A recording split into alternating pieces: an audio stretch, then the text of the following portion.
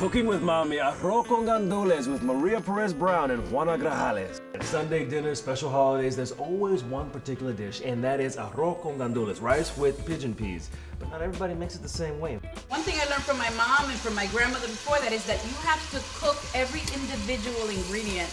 Meaning that you're not just going to throw the sofrito in there, you're going to wait till that is simmering and that the flavor is really already sort of, cooking within all of these oils. Why do you have to start with the pork? Why do we have to have the pork and everything? It looks so good. Some people like to add a little piece of tocino. You know what that is? That's fat back.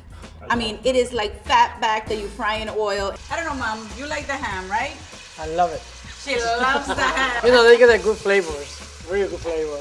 I'd rather not add the ham because you're just adding the extra calories, and I know it has a little bit of that flavor, but when you add the sofrito and some of the other ingredients, it tastes just as good. And for now, we're gonna keep it in, just because you're here and want you to taste the authentic thing, Oh, look at the sofrito. It's like a little avalanche of sofrito and flavor.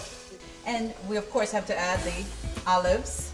Once the food has simmered, it's important that you add the sauce only when that starts getting a little more brown. That's a lot of sauce you got there. I believe in vibration cooking. I mean, we learn how to cook by looking and by pinching.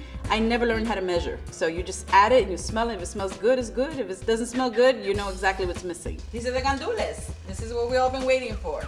This is the ingredients that go right into the pot. I love to take the foundation of Latin food and then add these really kind of more modern, sometimes expensive ingredients. Ella compra las tiendas más caras, yo las más baratas. You live with a foot in two cultures. You have your very basic Latino upbringing, and then you have this modern American world that we live in. Una vez que ya está todo listo, ponemos la tapita para que se cocine.